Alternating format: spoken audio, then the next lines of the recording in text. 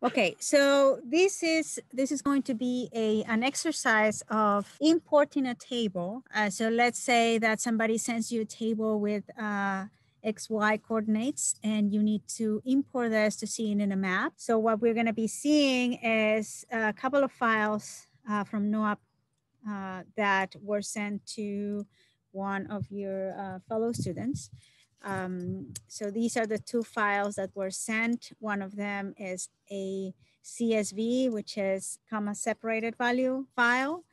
And the other one is a .deg file. Whenever you're not quite sure what these files are, what you can do is simply open them with a text editor or something like that. So in my case, I can open the notepad, and I'm going to open the .deg. This is the one. And then you can see what kind of information the file contains. But the other table is this. It's information about one of the species that NOAA Perlut is studying.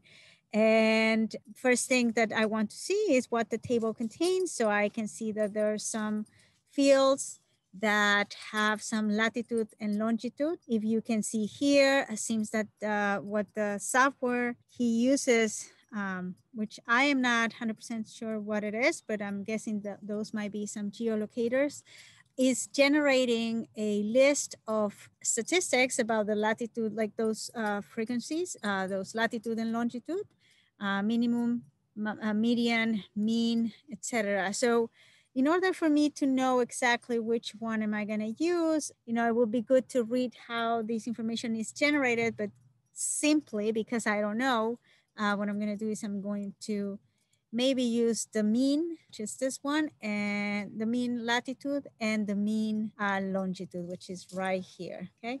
Now I have to always check my columns or my, my fields. So the first one is empty, so I might just give it a name, which is gonna be the ID.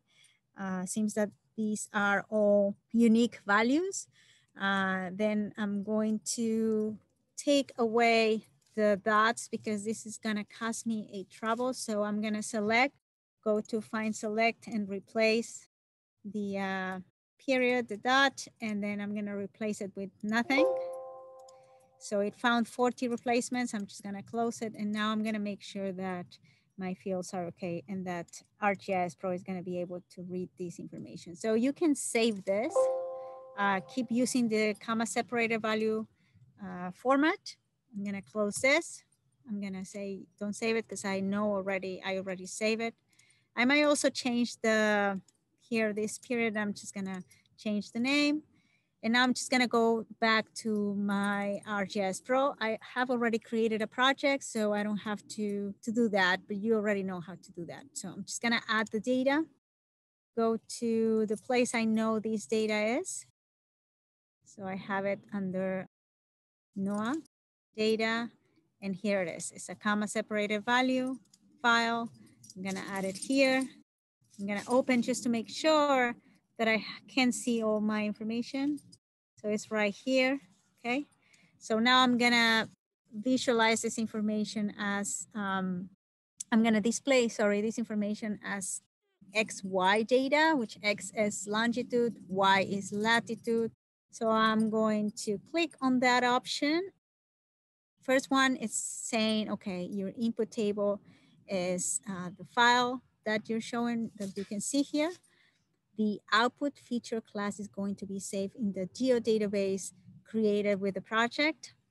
So I'm gonna leave it just like that right now. And then XY fields. So the X is the longitude, so I'm gonna look for the mean longitude, which is right here. And the Y is the mean latitude.